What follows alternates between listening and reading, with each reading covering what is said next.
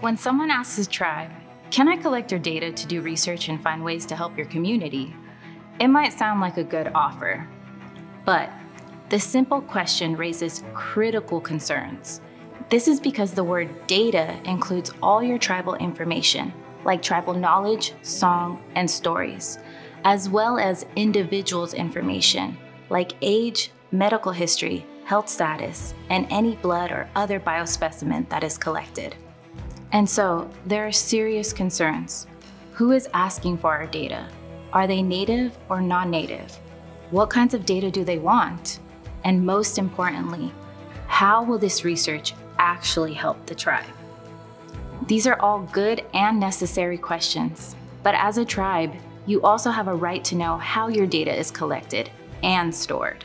So, it's important to ask questions like, what happens to the data once the project is over? Who will have access to it? And where will it be stored? Until fairly recently, research was perpetuated onto our community members. We were treated as objects of research and science and not necessarily equal participants of research. I think there's mistrust because the research has always been done on tribal people and not with them. There is mistrust because of a pattern of broken promises, from broken treaties, and broken consent. A lot of the research that has been done involving Indigenous peoples, not only in the United States, but around the world, has not benefited those people. It has often harmed those people, and they know it. Today, Native scientists understand these past injustices and are working hard to make sure that they don't happen again. This isn't just about keeping data safe. It's about making sure tribes have the power to control their own information. A Tribal Data Repository, or a TDR, is simply a system, a storage bank for tribal nations' data. The D4I TDR project is a project funded by the NIH in order to break a stalemate between the tribes and the federally funded research agencies. I see the Tribal Data Repository as a place where data can be stored in a trustworthy place, and communities don't need to spend all of their resources trying to secure their data, secure their future, but have this basis of understanding that it's always there and they don't need to worry about it. So that's why if we start thinking about keeping data central to tribal communities in a space where members can actually physically see where it's being held, who has access to it, then we can start really building back trust in building data systems that actually services communities. The project keeps tribal data sovereignty front and center.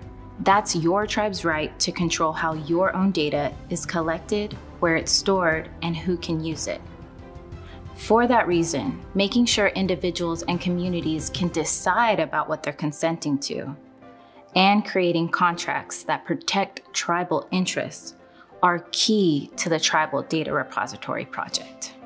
So one of the things that has been really important is really to think about sovereignty as something that is not just individual informed consent, but thinking about how we engage in community and tribal leadership authorization of the research that is conducted. In a certain sense, Tribal Data Repository is almost a misnomer because it puts the emphasis on the place where the data live rather than the conversations and the relationships that make it possible to think about what should that look like? How should it be? How should it work? Who should have access and under what conditions? If we as researchers broker a trust relationship with community members or any people, we want to make sure that we're upholding our end of that agreement. And planning the physical storage of data is also important. Whether they choose a centralized, decentralized, or federated system, The TDR is responsible to the tribes that trust it with their information. The centerpiece of this project, from my perspective, is how do you build capacity in such a way that tribal nations are prioritized? What does it look like for the future of being able to build out research institutes that are owned and operated by tribal nations, that don't require federal funding, that don't require academic researchers? How can I work myself out of a job? And if we're going to talk about building data systems that service tribal nations, then ultimately tribal nations need to be at the center of all of these processes. And I, as a tribal member, I'm just so happy to be able to utilize my expertise to build this data future into fruition. Together, we can protect our knowledge and honor our ancestors and future generations by ensuring a future where our sovereignty is respected and upheld by all.